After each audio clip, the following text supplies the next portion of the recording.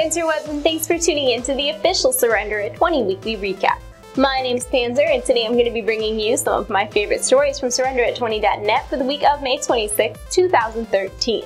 I hope you enjoyed this video, and if you do, remember to rate it thumbs up.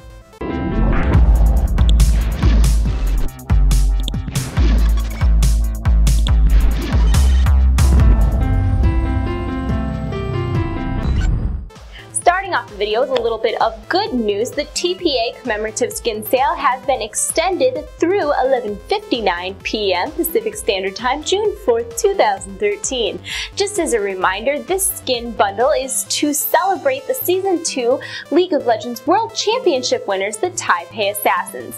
The skins are made for the team-winning composition of Orianna, Shen, Mundo, Nunu, and Azriel. You can pick them up for $7.50 RP each or receive a 25% discount by buying them as a bundle. Last week we talked about two skins that popped up on the PvE, Woad King Darius and Justicar Aatrox, and this week we have some splash arts to accompany those in-game skins.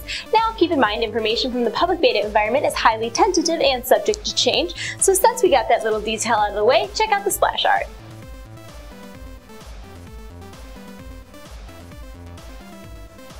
And for the rest of the video, we're going to be talking about one of my favorite topics in League of Legends, which is visual upgrades. Every summoner, of course, has their own opinion on who should be next and why, but I've been pretty vocal for a while that I think it should be Sivir. AD carry is one of my favorite roles to play, and Sivir is one of my favorite champions to play, especially if I like a Soraka or a Taric support.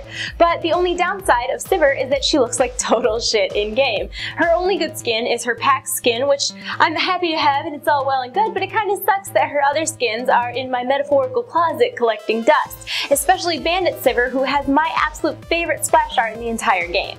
Iron Stylus confirmed this week that two of the champions Riot is working on relaunches for right now are Sivir and Sion. He also mentioned that these updates can take between 2 to 12 months to complete. Sivir is apparently moving along quite smoothly while Sion is proving to be a challenge. Now my understanding behind this is because Sivir is not getting a kit update, but Sion is.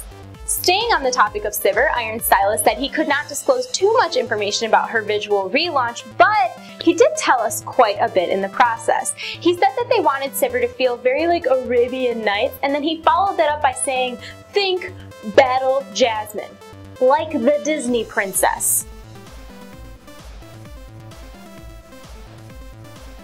Riot, please.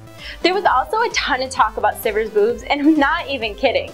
The boob area is ripe for some interesting costuming and storytelling components. That's literally a quote. He went on to say that he felt that her bikini top was wasted real estate and that it was much more important for her to have a powerful figure with kick-ass abs than to have cleavage all over the place. He went on to say that she was supposed to be kind of resemblant to Wonder Woman or Xena, which comes as no surprise because she has skins that sort of are reminiscent of those things, but he also said that a bare midriff is a must. Now another thing that I found interesting is that maybe her age has something to do with the fact that it sounds like Riot is going to keep her slightly more covered up. Iron Stylus said she was in her late 30s, which I found super surprising because I would have pegged her at a full decade younger. Now for the record, Iron Stylus is totally fine with cleavage, bustiness, whatever, as long as it's relevant to the character. This actually leads me right into today's question, which is what are your thoughts about boobs with regard to League of Legends characters? Great question, I know. While you're thinking about your answer, check out our answers to last week's question.